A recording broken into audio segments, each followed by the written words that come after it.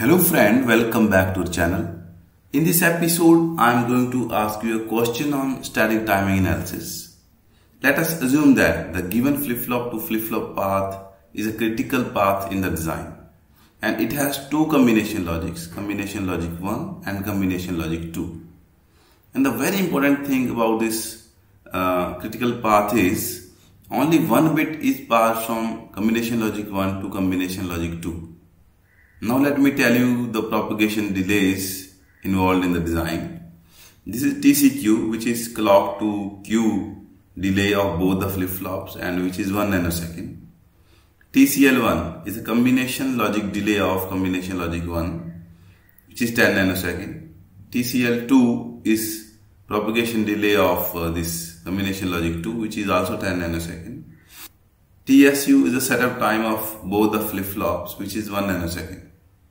Now you have to answer me two questions. Question number 1 is, what is the minimum time period and maximum operating frequency of the design? Question number 2 is, how will you make this circuit work at less than 15 nanosecond time period?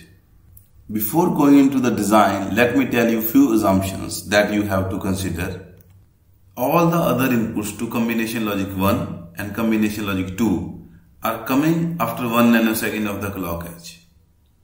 And their propagation delay inside combination logic 1 and combination logic 2 is also minimal, that is equal to 1 nanosecond. Let me explain. Other inputs means these inputs, which are not on the critical path. And these two inputs are coming after 1 nanosecond. Let us assume that they are coming directly from the output of flip-flops.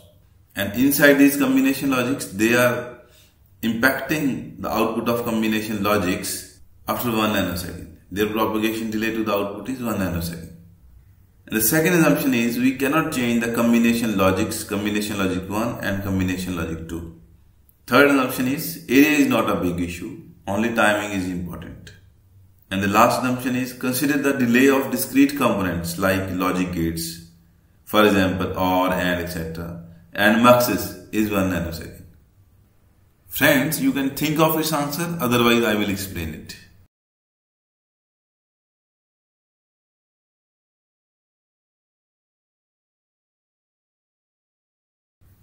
Okay, let me explain you the answer. I have rearranged a little bit. To calculate T minimum, that is minimum time period where this circuit can operate, is equal to TCQ of this flip-flop plus combination logic delay between the flip-flops plus setup time of flip-flop 2.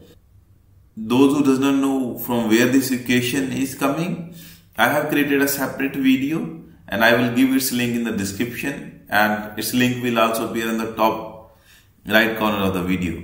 You can go through it. TCQ is 1 nanosecond, TCL1 plus TCL2 is 10 and 10 nanosecond, and T setup of flip-flop 2 is also 1 nanosecond. So the minimum time period where it can operate is 22 nanosecond.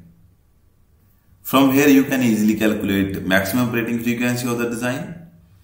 Maximum operating frequency is equal to 1 by T minimum, and T minimum is 22 nanosecond, so it is 1 by 22 nanosecond. So from here you can calculate, it will become 45.45 megahertz. So with this, question number 1 is complete.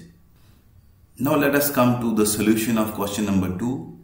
Friend, to resolve this type of problem, I am using technique named combination logic duplication. So what I mean by that is, I am repeating this combination logic 2. As I know, only one bit is passing from combination logic 1 to combination logic 2. So that one bit can take only two values, either 0 or 1. So input to combination logic 2, I am feeding 0. And input to combination logic 2, I am feeding 1. Now I don't need to wait the output of combination logic 1. I can directly compute the output of combination logic 2. So that means we can say that combination logic 1 and combination logic 2 both are working in parallel. When combination logic 1 is calculating its output value, which is 1 weight, combination logic 2 is also evaluating its output. So both the combination logic 2 outputs I am feeding to a mux, and delay of mux I know it is 1 nanosecond as per our assumption. The output of combination logic 1 I am feeding to this mux select line. Depending on the output of combination logic 1, I will select one of the input to this mux. Friends, as both the combination logic 1 and combination logic 2 are working in parallel, let us recalculate the T minimum of this path. T minimum of this path will be equal to TCQ of this flip-flop plus TCL1 plus Tmux plus T setup of flip-flop 2. TCQ is 1 nanosecond, TCL1 is 10 nanosecond, delay of mux is 1 nanosecond, and setup time of flip-flop 2 is 1 nanosecond. Adding up all will give you 30 nanosecond.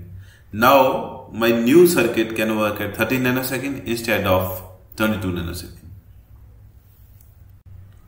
Friends, one very important thing that I want to mention here, the other inputs that are coming to combination logic 1 and combination logic 2, they do not have any impact on the critical path because I am considering that they are directly coming from the output of flip-flop, so their TCQ is 1 nanosecond only, and inside their impact is only taking 1 nanosecond as per our assumption.